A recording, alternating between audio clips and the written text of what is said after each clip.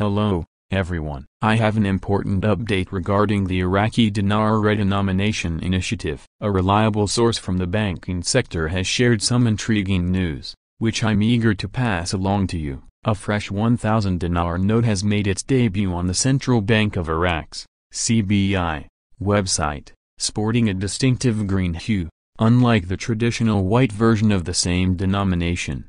The significance of this new note cannot be overstated. It signals a progressive step in Iraq's monetary reform agenda. The release of this green 1,000 dinar bill is indicative of Iraq's efforts to incorporate the fils denomination into their monetary system, a unit smaller than the dinar, akin to the penny's relationship to the US dollar. While previously limited to coinage, it seems the fils is set to make its entrance into paper currency as well. This move is pivotal, as it suggests a forthcoming redenomination of the dinar, with the Iraqi government possibly planning to remove zeros from the currency to simplify transactions and manage the currency more effectively.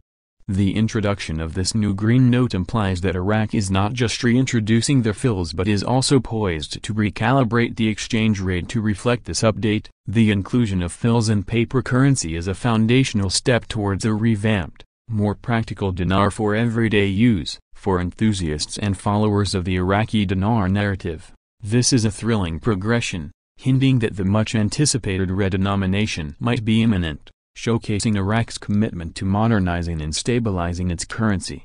While the exact timing of these developments remains uncertain, the emergence of the new green 1,000 dinar note on the CBI website suggests that further announcements or updates could be forthcoming, potentially even within the next day or two. As alluded to in recent discussions, it's important to remember that this remains speculative until confirmed by the CBI and the Iraqi government. Nevertheless, the appearance of this note is a definitive indication that the redenomination process is in motion, potentially marking the beginning of a significant monetary overhaul in Iraq. To sum up, the unveiling of the new green 1,000 dinar note is a promising sign of impending changes for the Iraqi dinar. The integration of the fils denomination in both coin and paper forms points to the groundwork being laid for a much-anticipated currency redenomination.